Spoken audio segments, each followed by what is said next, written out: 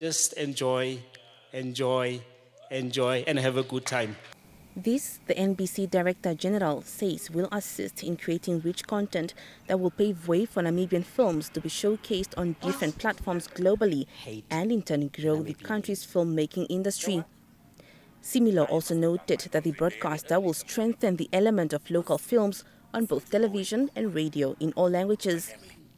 Additionally, the NBC, in partnership with MultiChoice Namibia, will shoot 26 films and simultaneously strengthen the skills of young people in filmmaking. I was in Cape Town. Now, there's the OTT, the over-the-top way of playing films, and part of what will be happening is that there will be commercial value out of the films that are here, because we've managed to identify about 3 or 5 platforms where we can also take these films to, so that they can start generating funds in that way, so that we can build and make this bigger and bigger. NBC's board chairperson, Lazarus Jacobs, emphasized the role NBC plays in promoting local content and paving way for the youth to reach their potential in the film industry.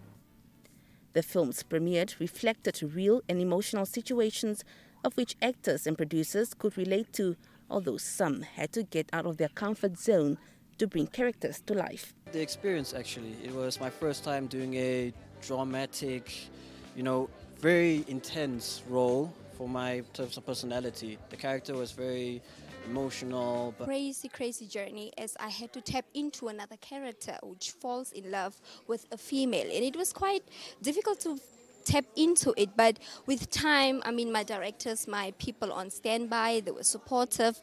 Through the premiere, we are putting a place in everybody's hearts that indeed the Namibian film industry is growing.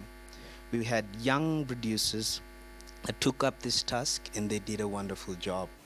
A lack of local content on our screens created a lack of cultural identity, says Executive Director of No Plot. This is an attempt to solve that issue. This is an attempt to solve that, to make us as Namibians look at each other, understand each other, and hopefully in the future there'll be a lot more languages from this country on the big screens.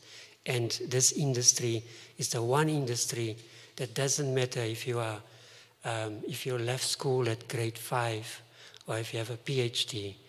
That doesn't really matter. What matters is your heart. What matters is attitude.